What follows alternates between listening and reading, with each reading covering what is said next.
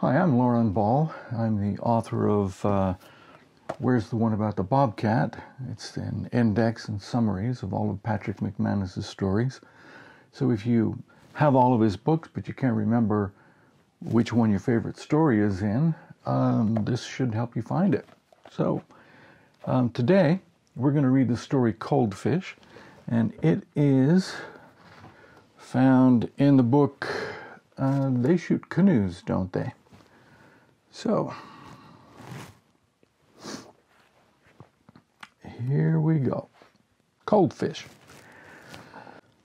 Show me a man who fishes in winter, and I'll show you a fanatic.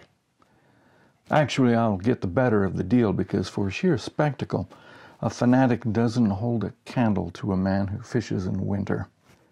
I've often thought that if you could capture a half-dozen winter fishermen and put them in a circus sideshow, you could make a fortune on them. Step right this way, ladies and gentlemen. No children, please. We don't want to warp any young minds. And see the men who actually fish during the winter. They're amazing. They're absolutely astounding. Their skin is blue. Their hair is blue. Ladies and gentlemen, even their language is blue. Much as it pains me, I must confess that I, too, am a winter fisherman. It has been said that the first step toward recovering from this affliction is to admit that you are one, but I have been admitting it for years without noticeable effect. Actually, I take a certain pride in being a member of this select but compulsive group of hearty anglers. We even have a number of sayings. No man is an icicle unto himself, but each a piece of the whole cube. And if one ice fisherman is defrosted, another will freeze to take his place. This goes to show that you can't expect memorable sayings from a bunch of demented fishermen. Frequently I am asked why a man of my age and character persists in fishing right on through the most bitter months of winter. If I recall correctly, the exact wording of the question is, why does an old fool like you persist in going fishing in sub-zero weather? My answer is succinct and to the point. Shut up and help me out with these bleeping boots, and be careful with my socks. I don't want my toes falling out and rolling under the Chesterfield. There is a thin streak of sadism that runs through the directors of state fish and game departments. I have long suspected the requirements for fish and game directors include the following. Must be outstanding citizens of their communities. Must have demonstrated deep interest in outdoor sports and recreation. Must have not less than 3 years' experience as fiends. How else explain their declaring certain waters open during the winter months? Indeed, I have no difficulty imagining the directors roaring with maniacal laughter as they debate the subject of which waters to open for winter fishing. Hey, fellas, says Milt Thumbscrew, how about opening Lake Chill Factor during February? He giggles wildly. The other directors stomp their feet and pound on the table as they try to withdraw from fits of hysterical laughter. Oh dear, that's absolutely great, says Adolph Wrinklebun. Can't you just see those poor devils up to their armpits in snow and ice fighting their way to the lake? He slides from his chair, shrieking. And they aren't even out of their cars yet, screams the chairman. Oh, stop, you're killing me. Quick, somebody call for the vote.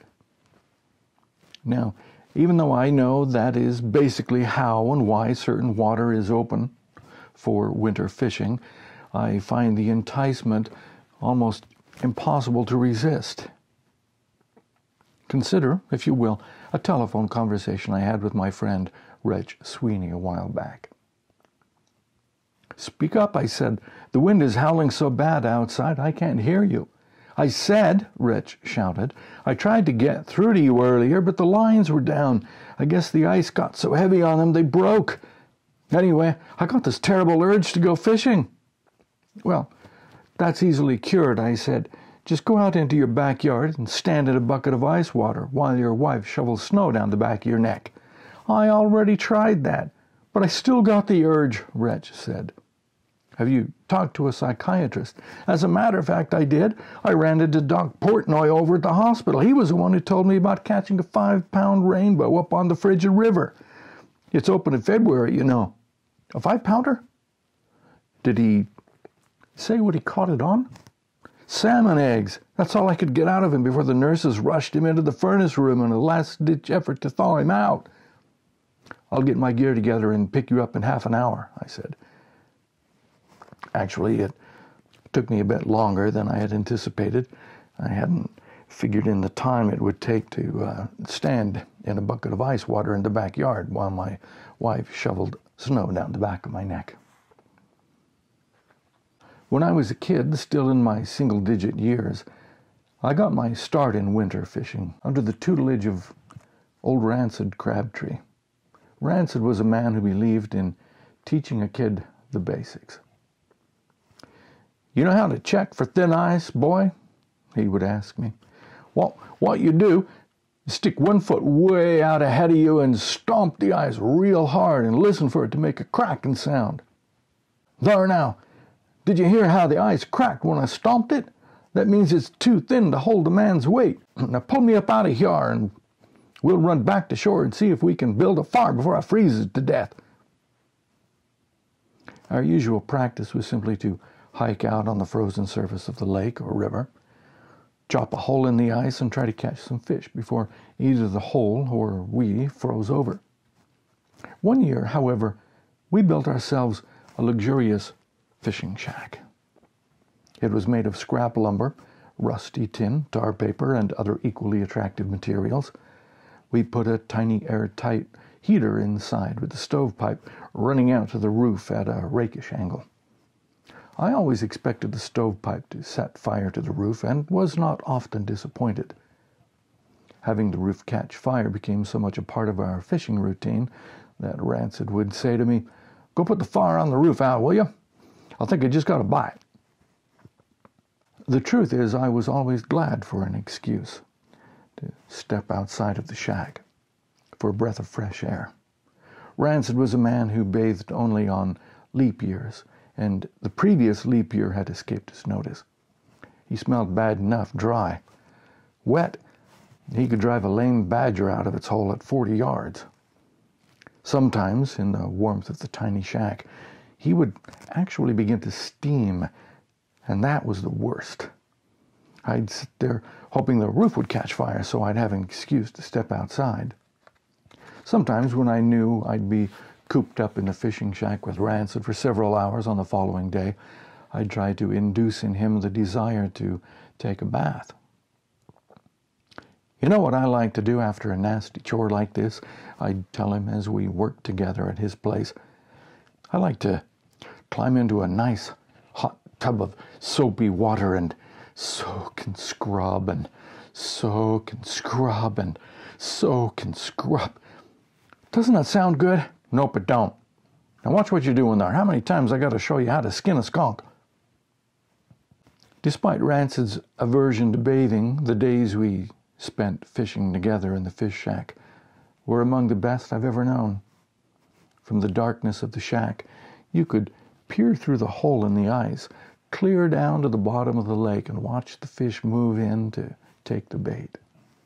And Rancid would tell me all the old stories over again, changing them just enough each time so that they always seemed fresh and new. He gave me little fishing tips, too. He said one good way to warm up bait maggots was to stick a pinch of them under your lower lip. I said I'd have to try that sometime when the need arose. After 30 years and more, the need has not yet arisen. But it's a good thing to know anyhow. Another interesting thing he told me was about the time he went fishing in winter and it was so cold his line froze right in the middle of a cast. He said it was downright comical the way his line just stuck out in the air, stiff as a wire from the end of his pole.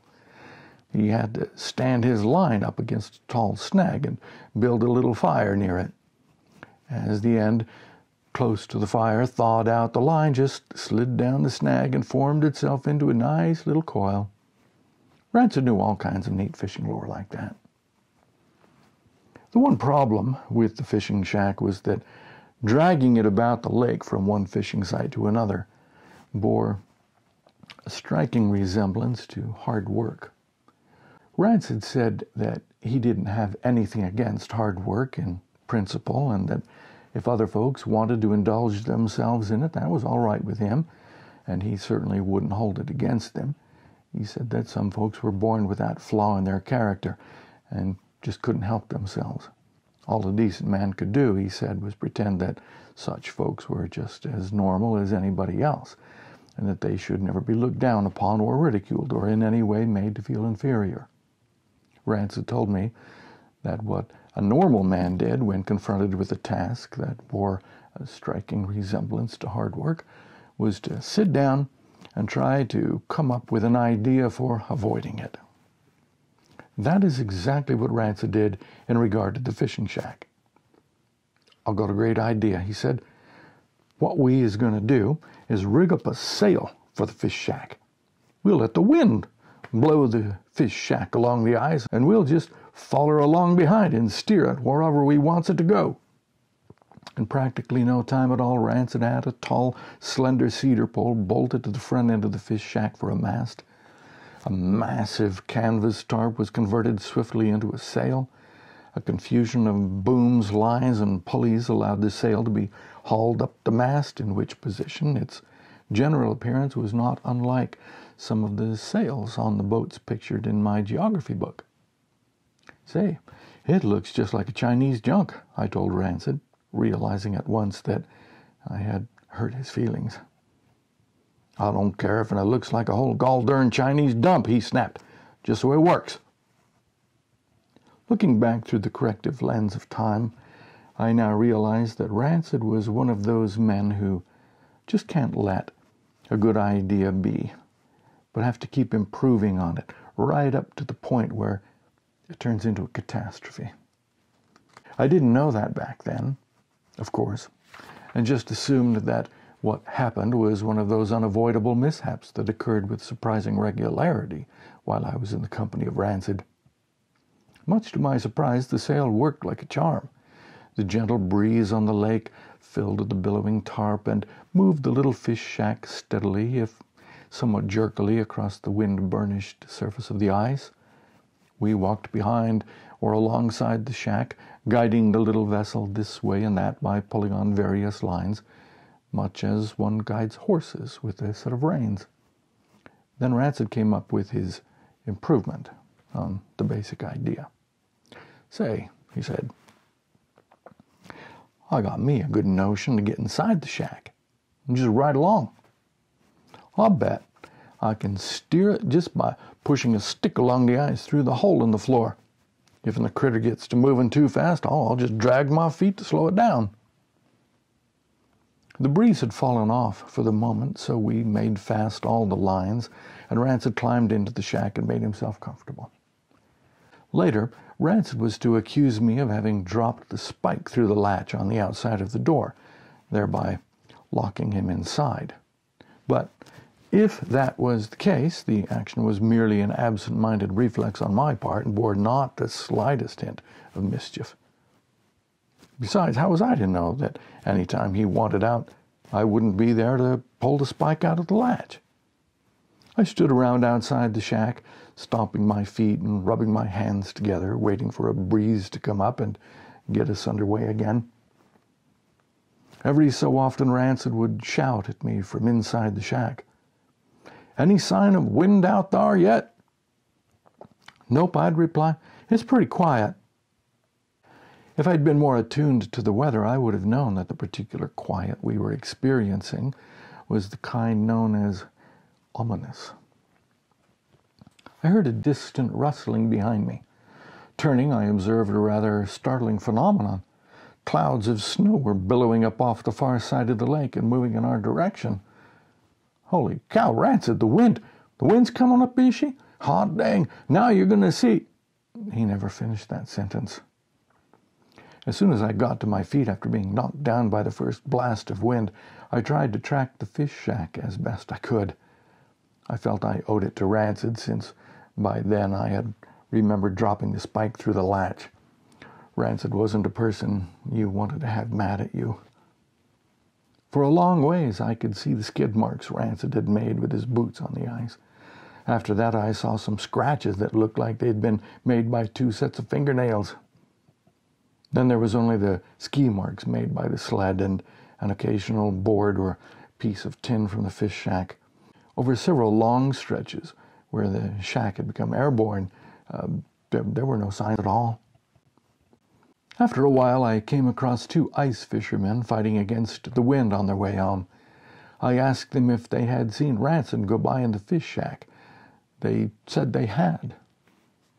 "I don't know what that darn fool will think of next," one of the men said, "but he was reaching out a little winder with a hatchet, and it looked like he was trying to chop down the pole, holding up that hay tarp. He went by so fast we couldn't rightly see what he was up to." "Did you hear him say anything?" I asked. "Nothing I'd repeat to a boy your age," the man said. A half-mile farther on, I ran into another fisherman. Before I could ask him anything, he said, "Land sakes, boy, you shouldn't be out alone in a blizzard like this. Why, I just saw some farmer's hay tarp fly by here. Somehow it got hooked onto his outhouse and was dragging it along too, just tearing that privy all to pieces.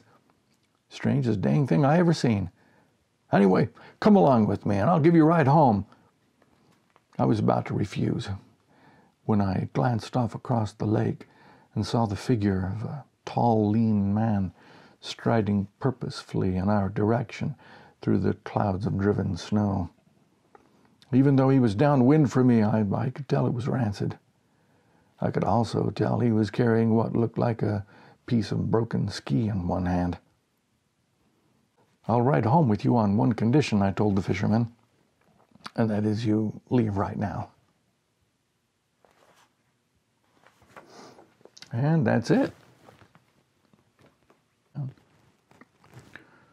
Thanks for listening. I hope you enjoyed it. Subscribe, and I'll let you know when I post the next one. Thanks.